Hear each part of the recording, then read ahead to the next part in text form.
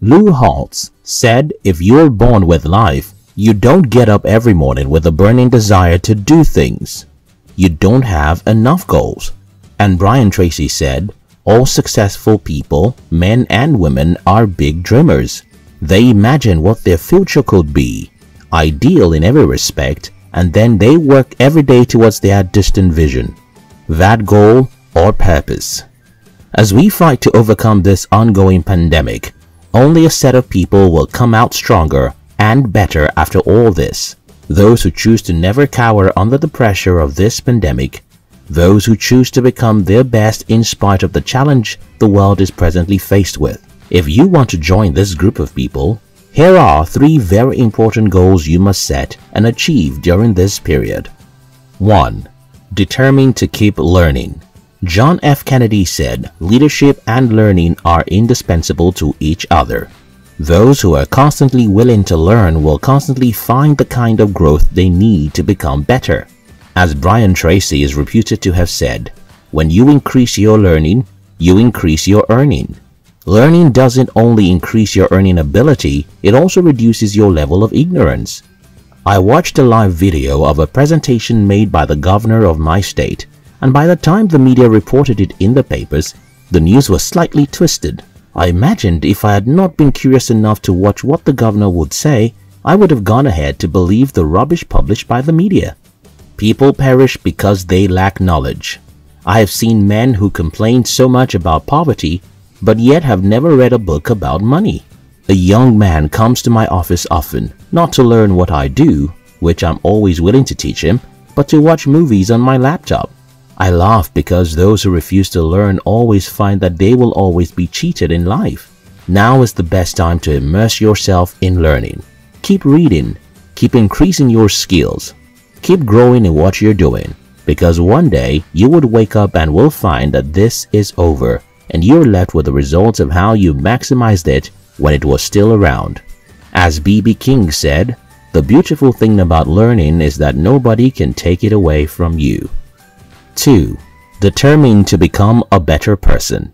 This period, someone showed up on my list who became much more than a thorn in the flesh. There was always much to do for her, and there were always crazy deadlines to meet. And with it all, she was unwilling to pay as much as she was supposed to. Frustrated, I observed I was constantly complaining and getting angry, without ever letting my vexations known to this person. Until recently, I realized I had been viewing the situation wrongly. Charles Swindoll said, life is 10% what happens to us and 90% how we react to it. I realized my reaction to the situation had been very poor. So I changed and found in it instead lessons I could learn to help me become a better person. Soon as I did, I discovered very serious lessons that will benefit me in future. One day, this pandemic will come to a close. 2 sets of people are going to emerge after this pandemic. People who lose themselves to bitterness and frustration, and people who chose to become better in spite of the trauma this brought upon us. Those second group of people will not only enjoy the best of life, but they will also have so many opportunities waiting for them to take from. Life circumstances can be viewed 2 ways, an opportunity or a disaster. You can sit and mope over what's happening now, or you can look upon it as an opportunity to become a better person. 3. Determine to make the most of this year, starting now. Yesterday, I read a book titled The Art of Work. In it, the author highlighted the fact that doing our very best may not be good enough for us. When he was little, he would feel sad when he sees even a C in his report card. But his father would encourage him by saying, "You did your best. That is all that matters." Although this statement was innocently made, the author grew up to use this as an excuse to always give up on things before he had even tried hard enough. I read the retweet of a tweet on Twitter yesterday. The writer had some great goals for the year 2020, but because of this COVID-19 pandemic, had cancelled his goals and replaced them with staying alive. "I think 2020 still has more to offer," wrote Kemi Adetiba.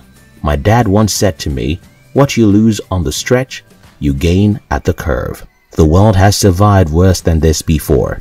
One day, just one day, all this will be over.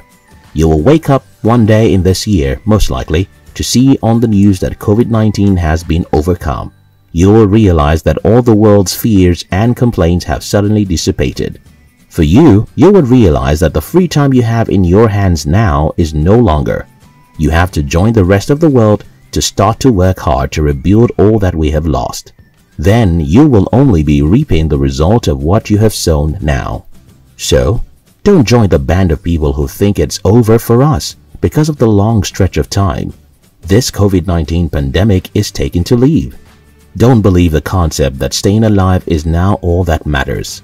While you should stay safe, you should equally determine to make the remaining period of this year better.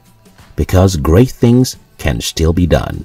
You can still achieve the great things you plan to achieve. Only with this pandemic, you just have to change your strategy. Don't ever forget that tough times never last, but tough people do. When this pandemic is over, where would you be? Would you be grateful for what it helped you achieve?